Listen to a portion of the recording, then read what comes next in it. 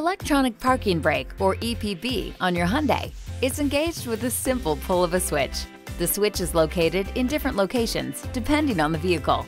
On some, it may be on the panel to the left of the steering column. On others, it will be located on the center console.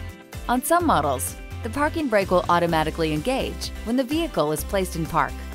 To engage it manually, come to a complete stop. Place the vehicle in park, and then pull the lever towards you. On some Hyundai vehicles, the electronic parking brake will release automatically when the vehicle is shifted into drive or reverse. On other vehicles, the electronic parking brake will only release automatically if the vehicle is placed in drive or reverse and the accelerator pedal is pressed. To release the parking brake manually, press the brake pedal and push the electronic parking brake engagement lever to release.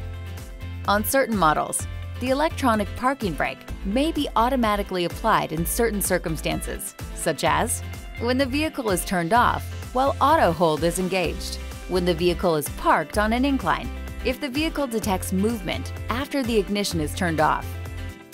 And you may receive a warning message reminding you to fasten the driver's seatbelt, close all doors, and close the hood and trunk or lift gate in order to release the parking brake.